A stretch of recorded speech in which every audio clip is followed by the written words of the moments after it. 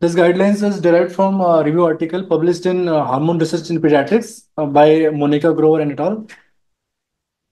Metabolic bone disease of prematurity, it is a undermineralization of preterm infant arising from inadequate prenatal and postnatal calcium and phosphorus accrual.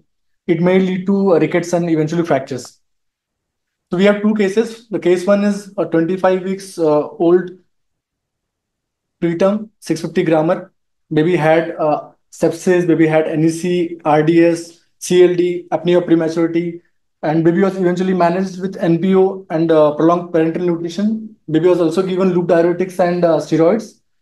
X-ray was done for respiratory pathology and was suggestive of multiple risk fractures with rachitic changes. Investigations were like calcium was normal, phosphorus was low, ALP was on the higher side, vitamin D and PTH was normal, and the total tubular resorption of phosphate was very high. The normal range for range for preterm is between 78 to 91%. So the TRP is high and PTH is normal. So it is a phosphorus deficiency. Why do you do TRP? Is it routinely required? So after the initial screening, sir, if the screening is suggestive of So that's what I'm asking. How will TRP help you? to delineate the cause, sir, whether it is a phosphorus deficiency or calcium deficiency. In this guidelines, they have given like Yes, if TRP is less, there is less, more chances of having calcium deficiency and vitamin D deficiency. And if TRP is more than 95% and there, that is phosphorus deficiency. only they are phosphorus. They are saying if But wouldn't PTH high will cause that? We give you the two also. yes, PTH or TRP can. So, or and if PTH is high, ultimately TRP will be high. So anyway, let's carry on. So basically what I'm trying to say is that TRP will be high in either case. Sir. Because if you have phosphorus loss or deficiency, the only thing where you have phosphorus deficiency in the nutrition, Sir. then your tubular resorption may be high. Sir. That is the only thing. So in calcium deficiency also, PTH will be high. Yeah, so that in that case, TRP will be low. That is saying that so you are resorption less, you lose it. Yes. Okay, fine. Okay, second case, 28 weeker. Baby had IUGR and baby was on prolonged CPAP. Baby was given unfortified express breast milk. On day 56, there was decreased movement of the hand and X-ray was suggestive of rachitic changes. In this case, the PTH was high and the TRP was low. So a diagnosis of calcium deficiency was made. So dietary calcium. So briefly again, we are discussing about the risk factors. At birth, if there is prematurity or the baby is extreme low birth weight or very low birth weight, if the baby postnatally is on prolonged parenteral nutrition for more than 5 weeks, or if there is GI pathology like necrotizing enterocolitis, if there is CLD, or there is reduced physical activity. Other risk factors like such babies, they are on a lot of medications like glucocorticoids. They can reduce bone formation and increase bone resorption. Loop diuretics, they cause hypercalciuria. Anti-epileptic drugs like phenobarbital, they increase the vitamin D metabolism. Methyl xanthines like caffeine used for preterm babies, they increase bone resorption. Anticoagulants, they reduce the bone formation. And aluminum in the parenteral nutrition reduce the bone formation. So pathophysiology, if the phosphorus is low, it will cause low PTH and the renal calcium absorption will be low and there will be high phosphorus reabsorption. So there will be high TRP. At the same time, low phosphate will trigger 1-alpha hydrolysis activity and the calcitriol levels will be high. So there will be increased gut resorption of calcium and phosphorus. And the net effect will be normal calcium and low phosphorus and high ALP. So calcium levels are not that reliable independently. They can be, there will be normocalcemia due to increased calcitriol action. So eventually it will lead to decreased mineralization and metabolic bone disease of prematurity. If there is low calcium, there will be high PTH and high PTH will lead to increased renal calcium reabsorption and low phosphorus reabsorption. So there will be low TRP. Net effect is same, normal calcium, low phosphorus and high ALP. And high PTH will lead to increased gut absorption of calcium and phosphorus. At the same time, there will be increased bone resorption. So the net effect is same, metabolic bone disease of prematurity. So, briefly about screening, there are various tests like initial at the 4 to 6 week, we go for calcium, phosphorus, and ALP. If ALP is more than 600 or it is trending up, then it's a sign of metabolic bone disease of prematurity. Or if it is more than 800, that is usually found with rickets. Calcium less than 8.5 and more than 10.5 are significant. And if the serum phosphorus is less than 4, and that too over a period of 1 to 2 weeks, it is significant. TRP more than 95% is seen in low phosphorus. Normal range for preterm is between 78 to 91. Vitamin D deficiency less than 20, and our goal for therapy is we should keep it more than 20. PTH more than 100 is usually seen with calcium deficiency. Screening algorithm.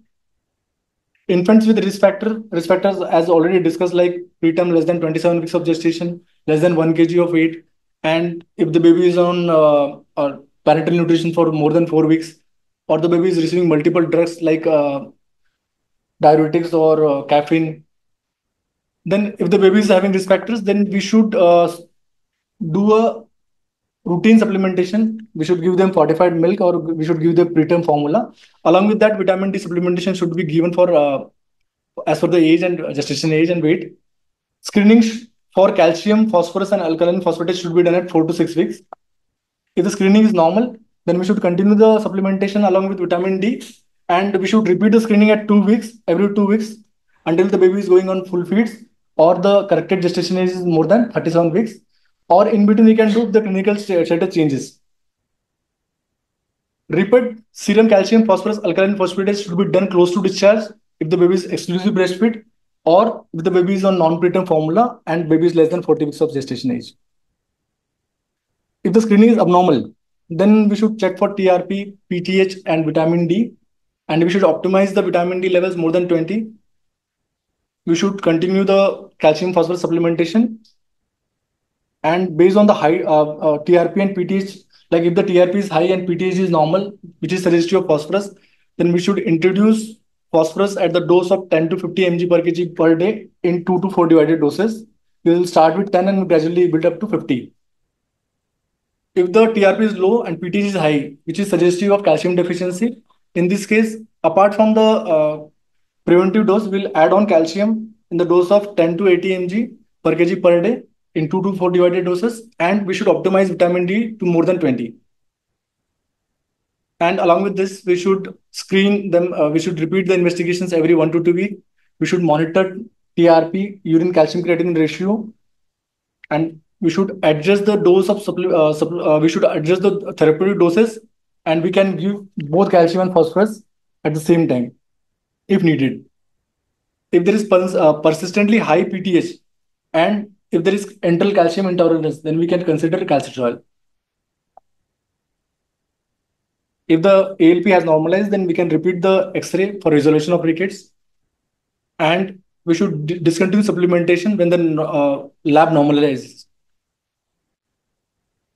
So this is comparison between the enteral and parental calcium phosphorus delivery. Like 2013 AAP recommendation. Sorry for the slides, so there's some confusion in the slides. Calcium should be given mg per kg per day between 150 to 220. Sir has already discussed this slide. And phosphorus is almost half, and vitamin D is 200 to 400. In the unfortified milk, the calcium phosphorus ratio is 2:1. And unfortified human milk contains very less amount of calcium and phosphorus. Fortified milk contains calcium phosphorus in the ratio of 1.7 to 1. Preterm formula contains calcium phosphorus ratio in 1.8:1. And transition formula, the calcium phosphorus ratio is 1.8:1. Again, when the baby is on parenteral nutrition, we should ensure enough calcium phosphorus, and the ratio of calcium phosphorus is 0.8 to 1.1 millimole per millimole. And the calcium content is usually 32 to 80, and phosphorus is 31 to 62, and vitamin D is 400. This is given for initial few days, and then we should increase the calcium ratio to 1 to 1.3:1. There is a role of calcitrol in metabolic bone disease of prematurity, especially when there is secondary hyperparathyroidism and the PT is more than 100. If there is GI intolerance for calcium, if there is renal and hepatic insufficiency, the calcitrol is started in the dose of 0.05 to zero point 0.2 microgram per kg per day in 1 to 2 divided doses. It improves the absorption of calcium and phosphorus from the gut. And high doses of calcitrol can lead to hypercalcemia, hypercalciuria. So we should screen the patient frequently with calcium, PTH, and urine calcium creatine ratio. Calcitrol doses can be increased if the serum calcium and urine calcium creatine ratio is low and PTN remains high. PTH remain high. Prevention, as already discussed, we should start them at the calcium phosphorus ratio, which mimic the physiological in utero accretion. The energy intake should be optimal. Like for parental nutrition, it should be 90 to 120 kilocalories per kg per day, and for enteral nutrition, it should be around 110 to 135 kilocalories per kg per day. If the baby is having metabolic bone disease of prematurity and baby is in an ICU, there should be a signage on the bedside alerting the treating physician about the condition of baby. So we should do a safe handling of these babies. Physical therapy and massaging should be introduced in when the baby is in an ICU for 5 to 15 minutes per day, and they should be taught to the parents before going on discharge so that they can continue it at home.